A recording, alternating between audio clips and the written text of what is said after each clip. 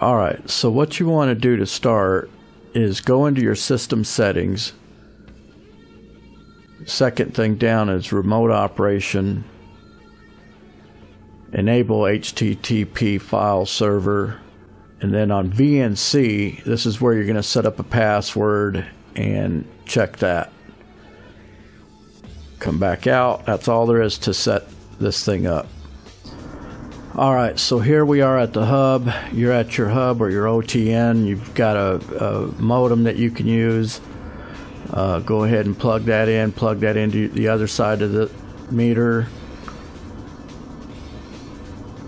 And you won't just be able to use any modem. The modem has to have certain ports opened up on it. It's hit or miss. I've been at multiple hub units, and the modems that are in there, some of the ones that are running battery monitoring or things like that might work. I don't know what the skinny is on it, but you're gonna go in here to the network, and hopefully you're gonna get a valid IP like this here,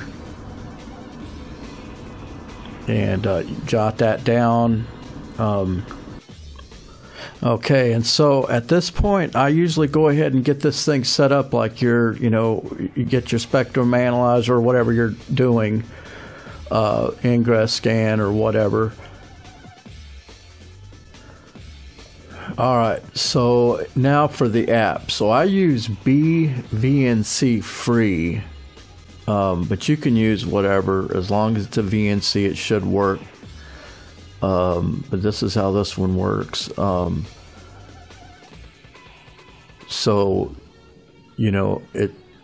there's an IP address that a generic one, but put in what you copied down. That's what you need to put in there, which is a valid IP address.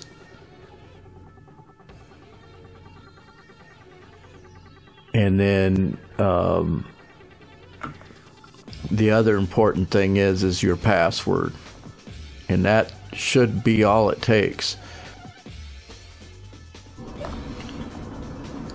And there you go, you're in.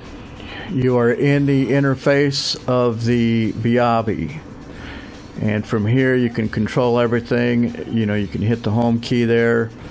You cannot swipe. You have to use this little symbol that comes up when you touch the bottom of the screen. You have to use these are your keyboard shortcuts, and this is how you can move up and down. So you're not going to be able to swipe,